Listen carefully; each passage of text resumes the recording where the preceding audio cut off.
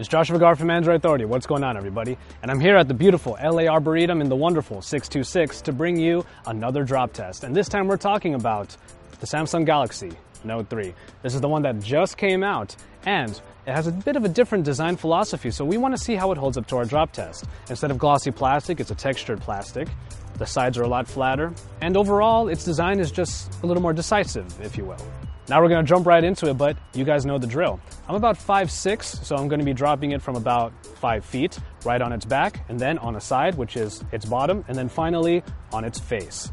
So, one thing you have to know though, drop tests can be kind of random. I'm going to do my best to get it to drop perfectly onto the floor, but even if it drops a little bit weird, we'll see how it does when it hits the floor. Let's get dropping.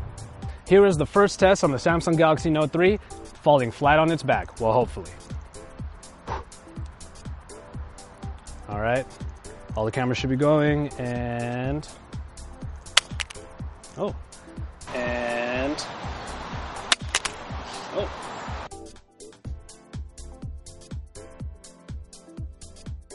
The only real damage that you can see is right around here where it landed. There's a couple scratches there, but other than that, the Note 3 seems to have survived the back test. But let's see how it fares in our side test where we drop it right onto its bottom. So here we go. Here comes our side test, drop it right onto its bottom, and here we go.